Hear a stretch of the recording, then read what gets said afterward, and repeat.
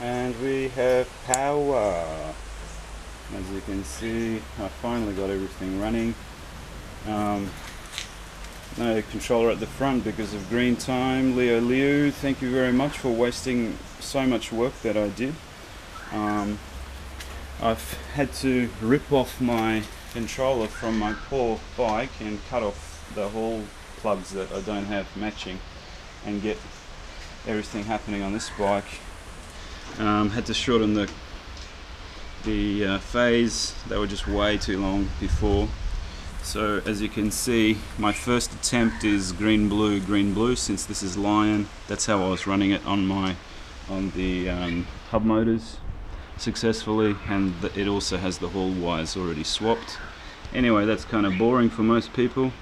I think what everyone wants to see is actually giving it a bit of throttle and having a listen to the sound. And so here we go.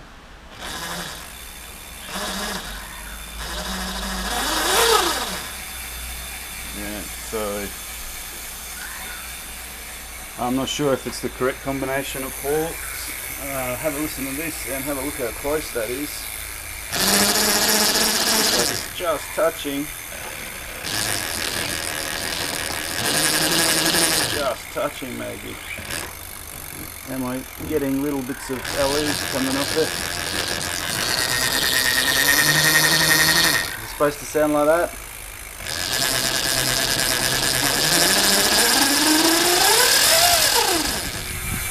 That just sounds sexy mofos. I'm not sure if it's supposed to sound like that, but that's hot.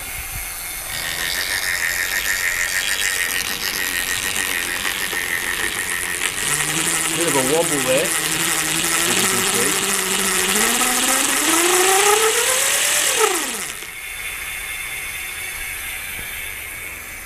So yeah, I don't have a torque arm on yet, so I'm intending to take this off anyway and put in a smaller chainring.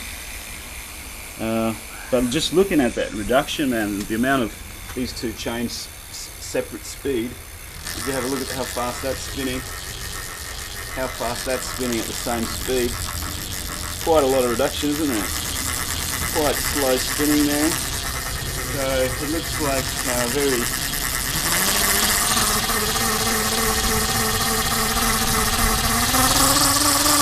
this thing's hardly turning.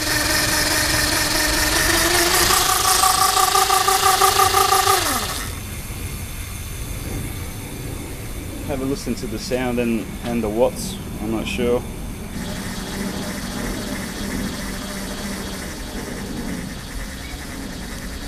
It's about 25 watts, 20 watts.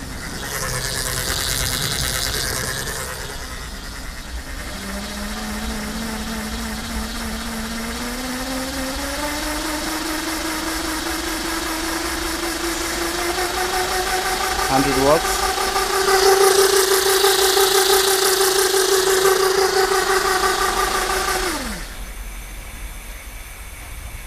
So yeah, she spins pretty fast at 100 watts. I can't imagine this with 3000 watts. Oh my god. Is there anything else left to say? Yeah, there's quite a lot to do to the wiring and the controller. Slight issue, I probably lose a centimetre here from my travel because of the plastic that I used. I didn't realise I was going to put the controller here. It was supposed to go up here, the big one. But the main reason I changed my mind is the line's much thinner. With the green time, it was sticking out, making access to these bolts and nuts here, which put tension on the motor. Let's have a feel of that. I can't feel anything. So I need access to that, and it actually fits quite perfectly, and the weight of it right now is exactly on the stop, the plastic stop that I put in to space it, to fill the space there.